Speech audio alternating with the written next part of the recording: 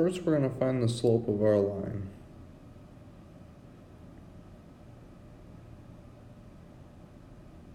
So we get m equal to -1. Now we're ready to find the equation of our line, starting with the generic equation in slope-intercept form. Now we're going to plug in the slope we just found, gives us y equals -x plus b. Now we just need b, so we're going to plug in one of the points arbitrarily using 2, 1, and solve for b. So we get b equals 3. Now we're going to plug that into the previous equation. So we get y equals -x plus 3, and that's the final answer.